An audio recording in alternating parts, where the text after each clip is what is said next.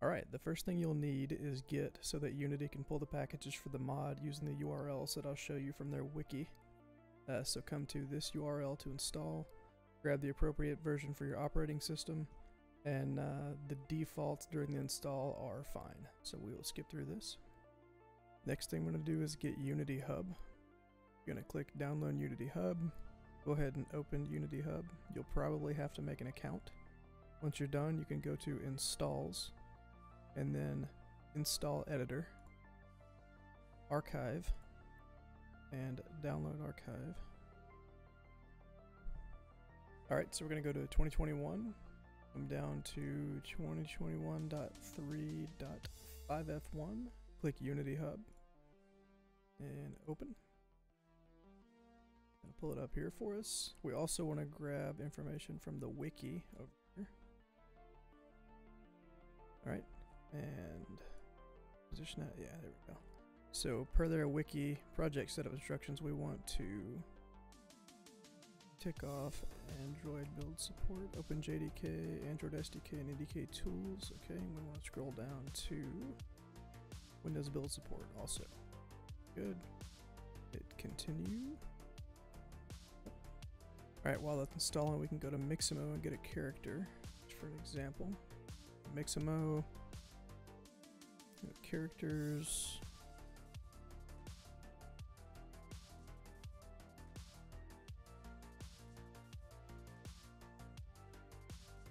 Use that one. Download FBX binary and T-pose. Alright, so we'll come back to Unity Hub. We see that our download is finished, so we can go to Projects, New Project, and just following their instructions here, I want to make a new 3D Universal Render Pipeline project. You could either, it's all templates or core, right? You want 3D Universal Render Pipeline. Tutorial. About that. Create a project, and we'll skip ahead here. We have just jumped into this fresh 3D URP project, and we want to get rid of cameras and volumes, following their instructions there. I'm going to jump back to find out which packages we need to bring in. So this is again the Maro SDK project setup. So if you're building for Quest 2, you're going to go File, Build Settings, Android, Switch Platform. Right now I'm not doing that. Then we're also going to go and add these packages. They do warn you here about leading or trailing spaces can cause an error. I'll pull these over to the side here so that I can just copy paste and go to Window, Package Manager. Alright, we're going to come up to Add Package from Git URL. We're going to copy and paste those three links I showed you before. Paste, add. Now if you have an issue, like down here at the bottom, it shows you a red link saying that it can't do it when you copy paste that. It probably means that you installed Git and haven't restarted since then. Now that we've added all the packages, we're going to close out of here. Stress level 0, void tools, and we want validate Maro project settings. And then we want to come over here to fix all. Then we're going to click our cool button. Now we need to go up to stress level 0, void tools, asset warehouse. The way they describe this on the wiki is that each mod's its own project, and that you'll have a single palette, but then you'll have multiple crates, and crates are things from spawnables or avatars or levels. So you need to create a palette.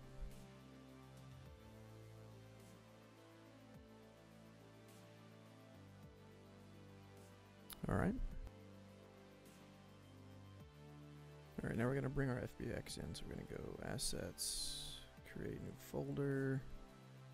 I don't care, just call it Avatar. We're going to go to where we saved our model. Just drag that FBX in here. We'll click on here. You can see that we've got some material and texture problems. So you want to go to Materials and change location to use external materials. You also want to go to Rig. You want to change animation type to humanoid. Okay, now you can click Apply. apply. It's going to re-import it with those settings. Yes, we do want to fix this normal map. Okay, you can see that we've actually got our textures and materials sorted now. So we can drag character into the scene, zero out the position, and you can see that she's just like uniformly shiny, and that's a material issue on import. It defaults to that PBR workflow in the universal render pipeline, and just a smoothness of 1, which is what gives you this Vaseline-y fake look. So what you can do, if it came from Mixamo, it's probably a specular workflow rather than a PBR workflow. So you could leave it PBR and just only use that base map in your normal and just move this down. But that's just kind of dull looking. And if this is, you know, vinyl or leather and you want it to still have some sheen to it, her face is also going to have it. So I think this just looks better if we change it to specular. And you'll see that even here, you still get this face shine because you don't really have a map you can use for smoothness here. But we do have a specular that we can pop that smoothness into. So rather than using the specular here, we could actually use the glossiness one, just so we don't have universal shininess. Okay, now we want to make a prefab, so we'll go back to avatar folder, grab this game object and drag it down. We want to call it original prefab. Okay. Now we want to open the prefab, and we want to add component. We want to add the avatar script. First thing I want to do is make sure that our marrow bone wrists, wrist left is left hand, wrist right is right hand. Okay. If wrist left and wrist right don't auto-populate here, you can go to the far left under your prefab, expand your skeleton, and drag those bones from your skeleton over to these fields. You could also go to the little circle to the right of the fields and look them up that way. Those are minimum there. We also are still getting that red sphere because we do not have an eye override because we don't have eye bones. Eye bones or your eye override are going to be where your actual camera position is too, and it controls your colliders as well vertically. So I can show you. We'll just add, go here and create empty. We'll just call it eye override. Okay. And we'll click back on the base and drag eye override to eye center override. You see our red sphere went away. Alright, now you notice that you don't see colliders here yet. And that's because we haven't positioned our eye override where it needs to be. So I'm going to drag it up between the eyes.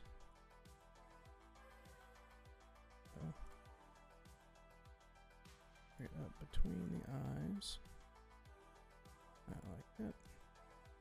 Yeah, looks good. Okay, we're going to click back on the parent, and now you can see that our colliders are showing up for us to be able to edit them. Another thing I want to do first is, if you have separate meshes, see I've got several. Your model may or may not, that's fine. If you do have separate ones for your head or your hair and stuff, things that you would want culled out of your view in first person, that's what these separate sections are for. So for body, I'm just going to leave my body. I'm going to come down here and I'm going to get rid of hair and face and eyelashes and eye. And then for head meshes, I'm going to come here. Alright, I'm just going to drag, there's my face, drag it to head mesh. And hair, I'm going to drag it to hair mesh. Eyeballs, they're going to go on head mesh. Eyelashes, head mesh. A quick note here, if you don't have separate head and hair meshes and they happen to be in your view in first person in the way, you can move that eye override forward out of your character's face past those things that are in your view in the way. Also down here in advanced settings, we already checked to make sure our hands at a minimum were set up.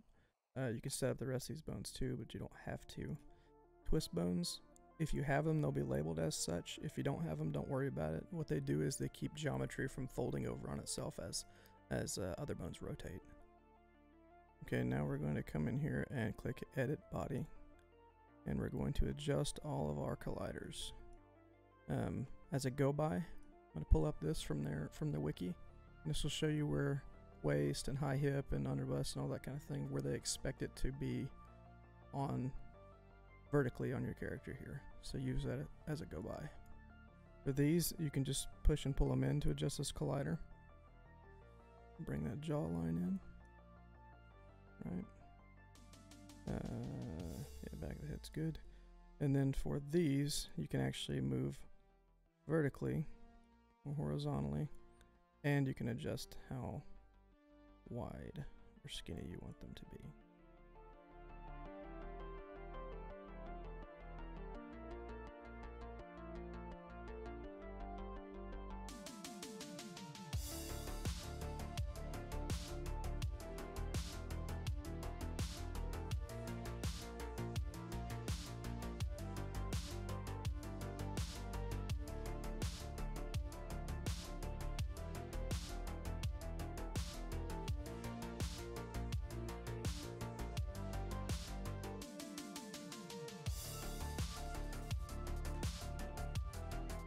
Okay, now I think if you had actual jiggly bit bones, you could come here and set them here.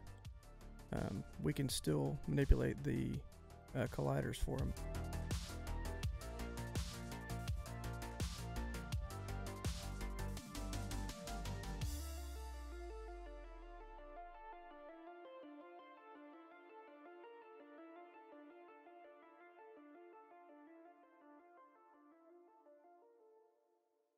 Alright, now this one should be ready to go, so we'll go ahead and minimize that.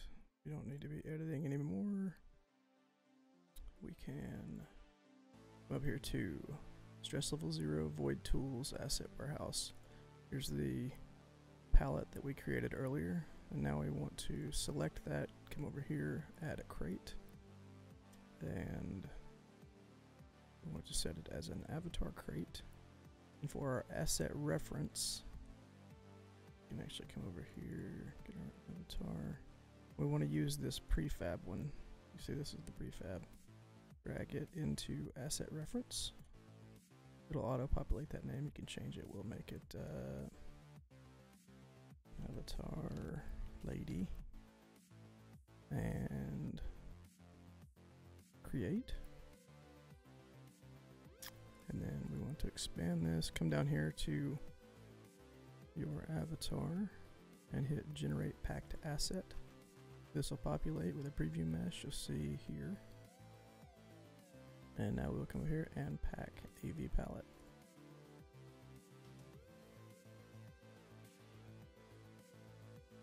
Yep, save. When it's finished packing, it'll pop up an Explorer window to the directory it just built to. Go one level in, grab that folder, copy, and then go to your users, your username, app data, local low, stress level 0, Bonelab, mods. Right. I'm going to just copy and paste over what I did. My older one, replace, yes. Alright, now we can go test. We're going to verify that the mod is installed. Yep. There you go. AV palette, that's what we put in there. I'm gonna go ahead. Alright, we will come over here, look for Avatar Lady, that's who we put in. Get a little preview, confirm, alright. There we are, all rigged up.